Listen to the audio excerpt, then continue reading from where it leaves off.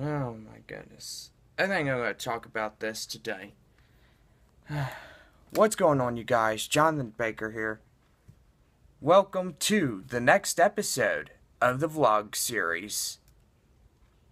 Holy cow, how long has it been since I've done the previous episode? I think it's been at least a few days already, but now it's time to get the series underway. If you guys haven't seen the previous episode, you may know it's in the corner. You can check that out. You can also find the link in the description below, and you are good to go. So anyway, guys, I have been gone for 6 days off the vlog series, and I think tonight is the night that I do videos and also talk a lot about different things. Well, tonight I got something to show y'all. This box right here is filled with expired game tickets and also baseball cards. I have decided something. Because I collect these baseball cards, I've decided to order me a scrapbook. That way when I do get new baseball cards, they are a collector's edition in a scrapbook. You know, they'd be good for generations. And literally, you know, my Uncle Robert, he collected baseball cards. He had 2 boxes up in the loft when I was last there. And I told myself, these cards, they don't need to be in a box. They need to be in a collector's edition case, you know, where all your baseball cards go. And they need to be held as collector items. Now, as you guys may know, these are expired game tickets. They are no longer good, but they are also souvenir tickets. Now, as you guys can see, this ticket right here is when we faced the Midland Rockhounds, and it does say who they're facing and stuff. But anyway, here's the next game ticket. This is when Duncan and I got to see the Corpus Christi Hooks. And these tickets right here, the next ones I'm going to show y'all, they are old game tickets. These tickets are 3 years old, because I've had them for a long time. This one doesn't have a name on them. And they tend to get old, but they are good collector items. I have one more game ticket to show y'all, and literally this is what it's supposed to look like. And yeah, this was the ticket that was given to me on April 7th. That was day number 2 of opening day. And yeah, it was a good game. The Rockhounds won that. And they did pretty good. Now, I do remember that it was myself, my dad, my brother, and Uncle Robert that went to that game. And we enjoyed it. It was a good game, you know. And then after that, my uncle and me went to another game. And this was game 2 of the Midland series, where, you know, they were facing the Arkansas Naturals for another game. Now let's get on to baseball cards. Our first card is Jeremy Brown. And as you guys can see, this is a collector item baseball card. And literally, I'm going to tell you what they did throughout their career. Jeremy was named to the freshman All-American team, hitting .347 with 15 HRs and 69 RBIs for Alabama's Crimson Tide. He was selected by Oakland in the first round of the 2002 draft. He is rated as Oakland's 14th prospect. And that is Jeremy Brown. Now our next one is Chris Mobius. And he was a former Rockhound. And what he did, he was selected by the A's in the 13th round of the 2001 draft. And that was Chris Mobius. Our second one is, our third one is Jason Perry. And he was a former Rockhound. And, oh my gosh, I just dropped the card. What he did, he hit a combined .305 for the Dunedin and Modesto in 2003. He was later named in a trade between Oakland and Toronto. And this is the card right here.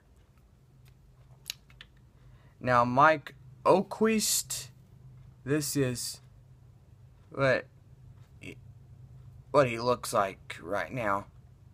I mean, he's really good. Mike's major league debut was in August of 1993.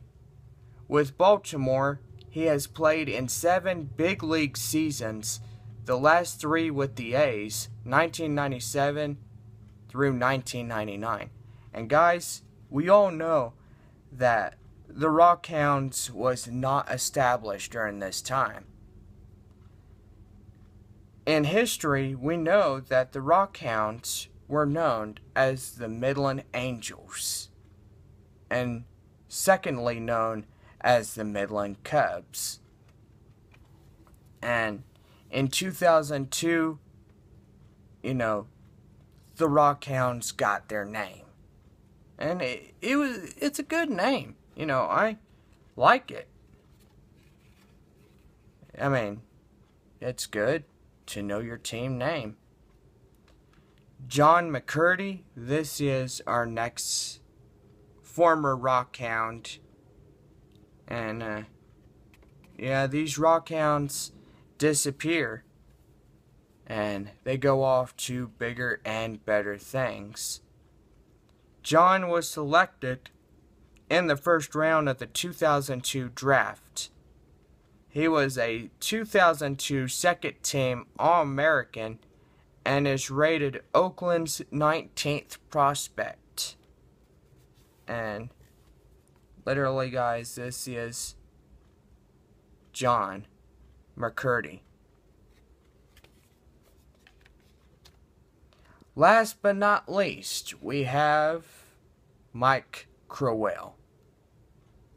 And Kyle Crowell was selected in the 8th round of the 2000 draft. He was Conference USA Pitcher of the Year in 1999 and 2000, and First Team All-American in 2000 for the University of Houston. Now, this is still the time when Midland was known as the Midland Cubs. And a few years later, they got their name as the Rockhounds. And they were known as the Texas League Division.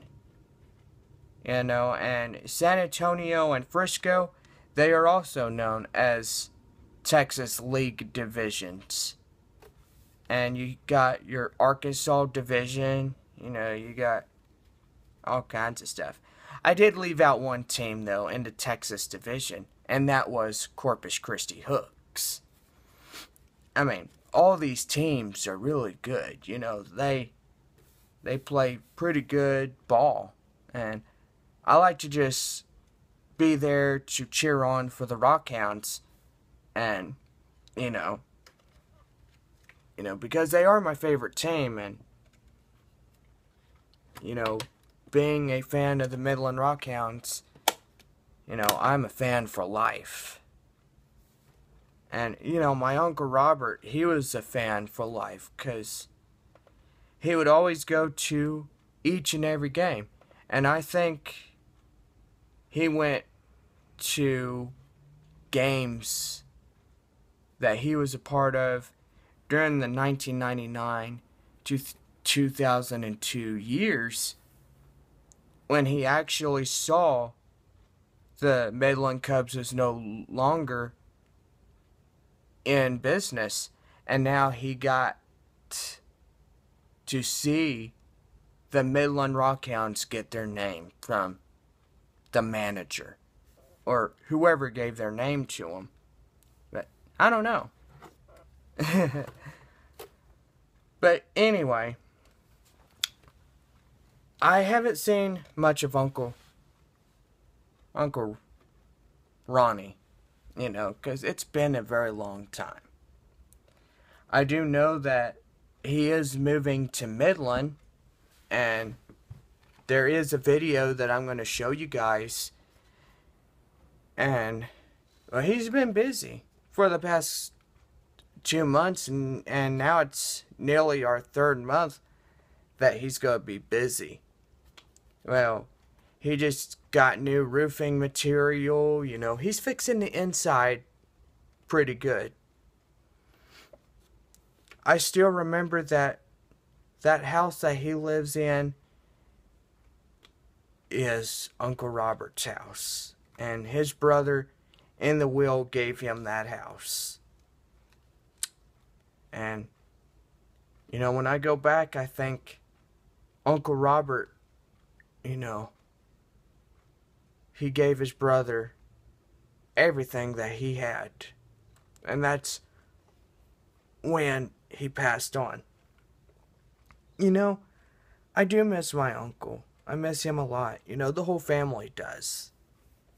And it will never, ever be the same without him. I do know he's in a good place. And, I know he's watching down upon this family, and he's just waiting for us to be up there with him. And, one of these days it will happen. One of these days I will not be here. My whole family will not be here. And most likely, this is why I'm doing these videos, is to make a memory, out of my life, and out of what I loved out of it. I loved everything about my life. Most likely there was bad times, there was good times, but I would never put my mind on a serious thought like what I had back then.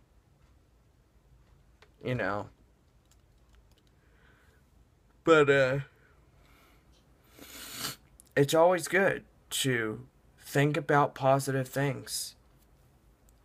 And, just to be happy. And, I will never, ever put my mind on a negative thing, because it doesn't do you any good when you think about negative things. You could be angry at someone, but how much do you love them? You love them a lot. And literally when I was like 12 years old or 13, I was angry at everybody. And I soon had to realize that anger can destroy you, and it really can.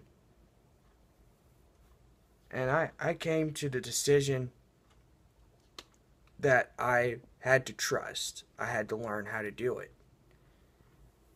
And, trust goes both ways.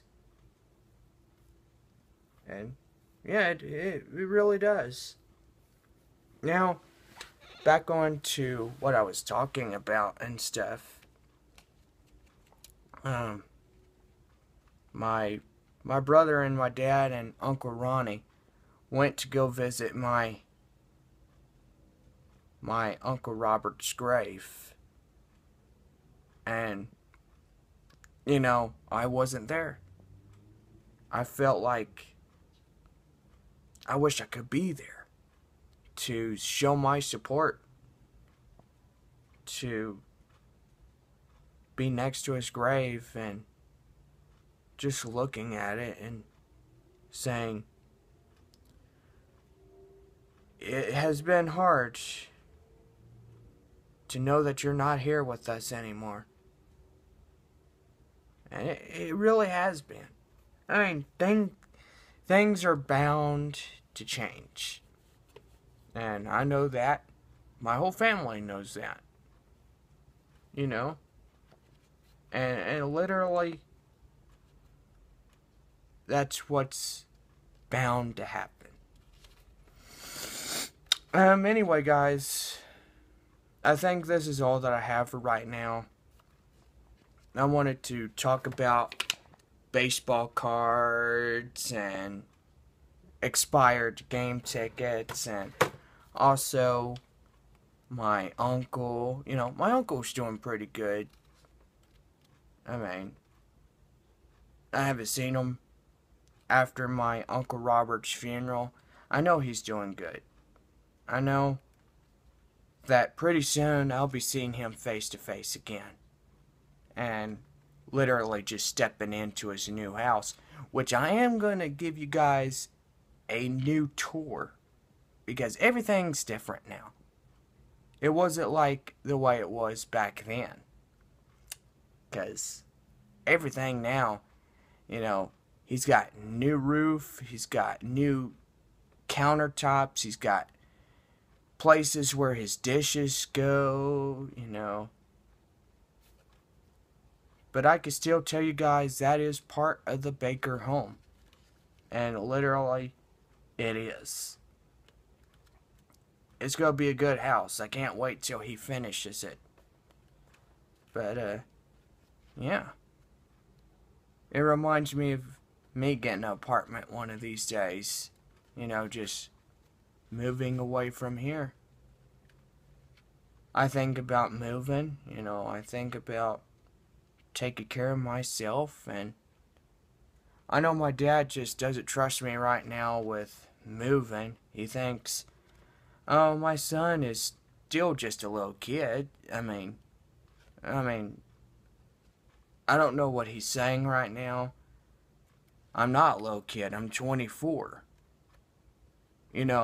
I should have been out when I was 18, but I'm not. I'm still with my dad. But, pretty soon, that will change. And that's going to be a guaranteed promise. That will change. And everything. Well, we hope you guys enjoyed this video. I know you guys are probably tired of me talking about different things. I do sound like my uncle most of the time. I talk about random things just to, put my voice out there and let it be heard and stuff. And showing you guys cool things, which I like about this box right here. And, yeah. Well, anyway, I'm going to show you guys a video later on. I think my uncle's got something for us you know, just to welcome him back on the vlog series, because I know it's been a long time. Anyway, we'll see y'all later. Don't forget to make wise choices. And always remember to keep it rockin'.